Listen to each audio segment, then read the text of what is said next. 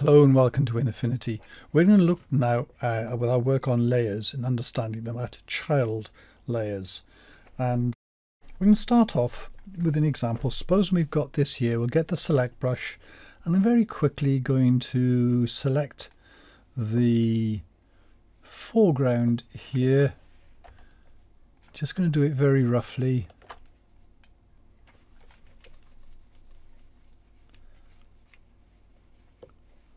Here we go, and just sort of take out some of the bits there. Holding the Alt key to remove things. That'll do. So this is just for illustration of this. Yeah, it's okay. Here we go. Right, yes, that'll do. I'm not going to do any more of that. And now I'm going to do a Control-C and Control-V, a copy and paste. And it pastes this into a new layer up here.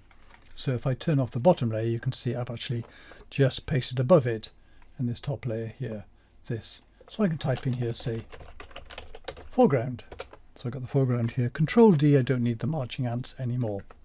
So now then, if I say want to make the foreground a little bit brighter, I might go up and say, let's put on a brightness and contrast and turn up the brightness here. But this affects the whole layer. So what we might do then, go, okay, that's not a problem. We've covered this. So I'm going to shift click the bottom here, hit Control G and turn that into a group. So now inside that group here, I've got the brightness and contrast in the foreground. So that brightness here only goes to the bottom of the group. So the one down here, the background, which includes the sky, is not affected. So now when I change this, it's just the foreground being changed, which is great. There's another way of doing this. So I'm going to go to history here and just sort of like wind backwards here till I got that separated foreground and background still. And the way I can do this is, again, if I'll just go forward a little bit. So yeah, I include the brightness and contrast, so I put in there, which is now above, affecting everything. And instead of turning these two together and turning them into a group, I'm going to take this one here, I'm going to right click it and say mask to below. And what it appeared here, it's appeared to the side of this foreground layer. A little triangle here, I can click on that and you can see it's put down here, sort of indented here, which means it's part of this and it forms a kind of group. So it acts like a group, so the brightness and contrast only applies to the foreground here. So if I double click on that, now when I do this, you can see it's just applying this to the foreground. So then with this, I can also drag and drop this around the place. So I can click on that and drag it up there. Notice that horizontal blue bar goes all the way across. That means it's going to be right at the top layer. So it's back up to that. I can also put it down there below by clicking on the icon there and dragging this down over the square there for the icon for the foreground, and notice that little vertical blue bar there, and that shows it's going to be in there as that, in that child position there, like that. I can also take this back out again. I can right click on that and say release adjustment, and it does the same thing as dragging it out again.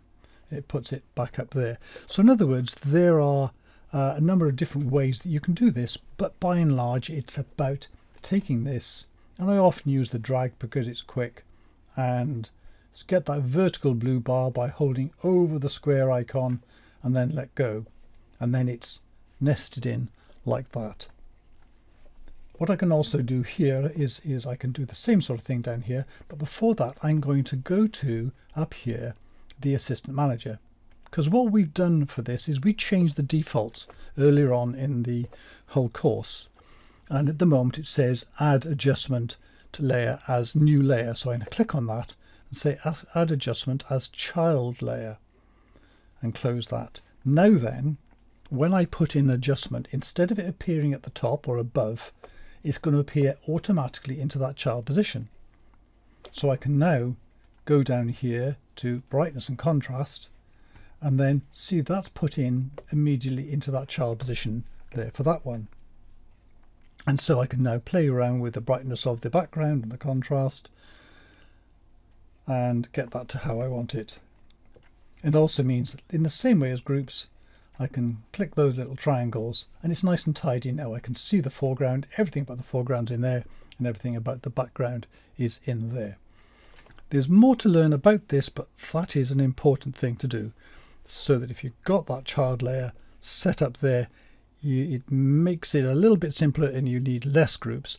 It also, if you prefer to do it with all at the top layer and have it adding above, not as a child layer, you can still do that, and a lot of people do prefer it. So this swings and roundabouts, as we'll find out. Anyway, that's it for now, and thank you very much for watching.